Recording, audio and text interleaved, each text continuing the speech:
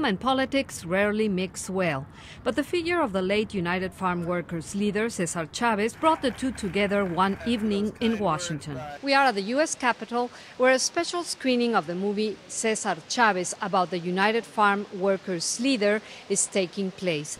The film stars Michael Peña as Chavez and John Malkovich as one of his opponents. So who the hell is this Cesar Chavez? Exactly, says director Diego Luna. Surprised that no one has told the story of Cesar Chavez in a film.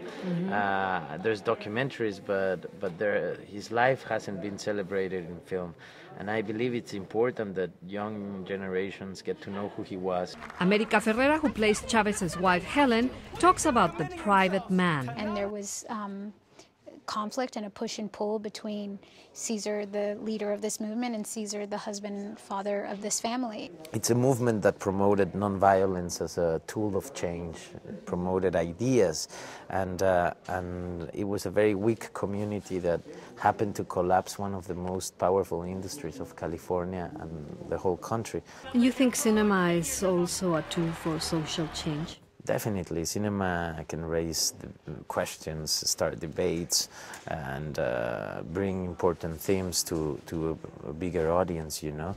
I know there's films that have changed my life. I know it's possible, so that's why I guess I do it. And film can be very powerful, so definitely, yeah. The Bicycle Thief, for example, it allowed me to have a relation with my father, you know. It taught me a lot about being a son and today being a father.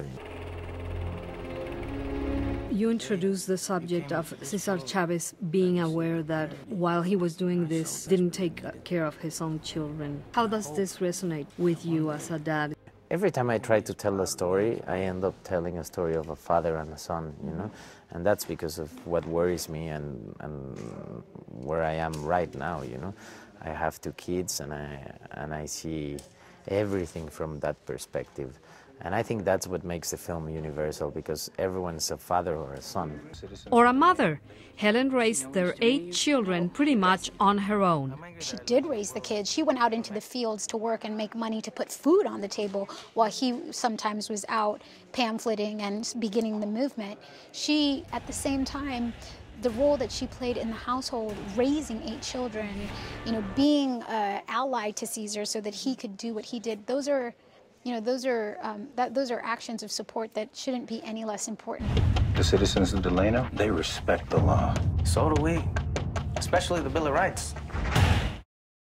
Hey, the show never ends on the Movies For Grownups channel. Add your review in the comments section below. Then subscribe, like, and check back next week for more Movies For Grownups.